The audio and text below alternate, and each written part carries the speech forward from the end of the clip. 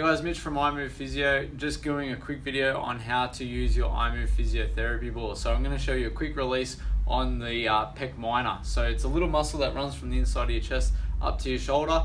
Must do for anyone who does any shoulder lifting, heavy working, or even just sitting at a desk where you're constantly sitting in this position. It can get really sore and really tight.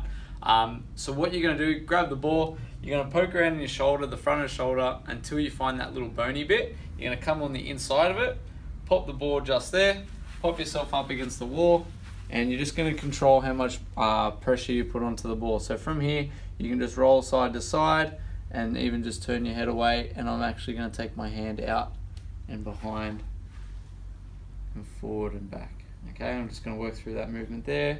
So out to the side and back and then forward and across.